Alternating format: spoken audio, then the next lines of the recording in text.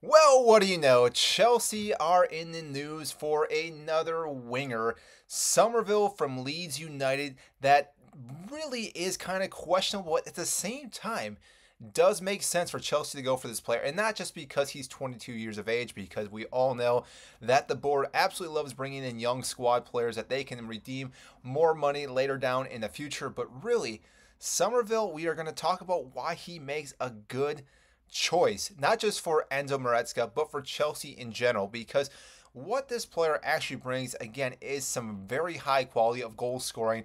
Now, yes, you could argue that being in the championship last year with Leeds United, scoring, I believe, 20 goals in 48 matches, which is still fairly good, let's be real here, for a Leeds side that is not very good. Let's be real here. Yes, they were in the playoff contention at Southampton, but they did end up losing 1-0. But he was in the Premier League the season before when Leeds did get relegated, and I would say he was one of the shining stars in a very, very terrible Leeds side.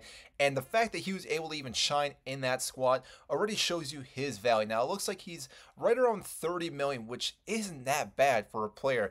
If you're thinking about what currently the board has been doing at Chelsea, buying a lot of these younger players and trying to get them for long contracts for about 5+ years, 30 million is a drop in the bucket for this, because when you look at all the other players we spent a lot of money on, to have him come for 30 million and possibly push Mudryk and Sterling on that left side, and possibly even Nico Jackson, which I do think he'd be the best option right now is Nico Jackson. But Summerville has the capability of playing on that left side and cutting in and hitting a shot with his right foot, which we do know that Enzo Maresca does want to see with those players out on those wings when we're trying to open up the pitch itself. And this is why it makes total sense, because not only can Raheem Sterling do that, Mudryk can do it as well, but you need a player that can go back and forth with transition. Now, I would argue that Mudryk is better defensively than Raheem Sterling, and that's the fact that Raheem Sterling barely ever really tackles or makes any run backs. I feel like whenever he loses the ball or if we lose possession, he kind of just slowly comes back, which that could be due to age, due to ego. I don't know exactly what's going on in his head. I don't think anyone does. But Summerville is a guy that will track back and win balls back for us. He will put some pressure on the defenders as well. And therefore, again, this is going to allow us to really work with Enzo Maresca's play style, but also to win the ball back in really threatening positions. Now, I do say that Mudryk can do that as well, but that is relying on his pace, not saying he's the best defender, which when you're looking at a left wing, right wing, you're not usually talking about their defensive skills, but still, we need guys that can really come back, help out our left side, especially when we do rotate our right back into that midfield. That does create a little bit of a gap in our defense areas back there, and therefore, again, we need a guy that can track back and help out in that midfield, but also helping our left CB, whether that's Colwell, Battershield, or who else we bring in. Summerville makes sense, which again, I wouldn't think that going into this summer that he'd be one of the players that I'd be thinking about, but at the same time, I wasn't thinking about even having Enzo Maresca as a manager. I thought Pochettino made the most sense, but that's a whole different topic. That Summerville 30 million really makes sense. Now, I do want to know though, what do you guys think? Do you think this is a good signing for Chelsea if they go this route?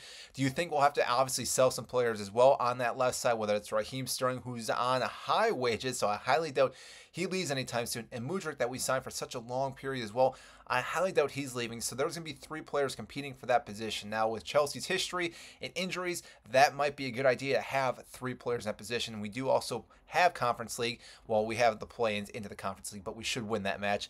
And therefore, again, we're going to have more matches that we're going to have to rotate the squad. And therefore, if we do pick up some injuries, it would make sense to have at least 3 players there to play in that position to get some rotation, but also, again, to have that competing role for a starting 11, because we do know from Chelsea history and from other clubs as well, when you have multiple players trying to one-up each other in a different position, it really leads to a better squad, because guys know there's someone right behind them that are just itching to get in, not just to come on as a sub, but to start a match and show their worth. And I believe Summerville is going to be one of those guys that's going to push Mudryk and Sterling even more, which is obviously a good thing if we get that from this player, because Mudryk, I think, still has the capability of being a very good player in the Premier League with his pace if he's able to make some of these runs that we are know he's going to be getting and seeing, and if hopefully Enzo can start making those passes to him, this again is going to be a very dynamic side that can score from the left side, right down the middle, and also hold possession to really kill games out, and therefore again give us the potential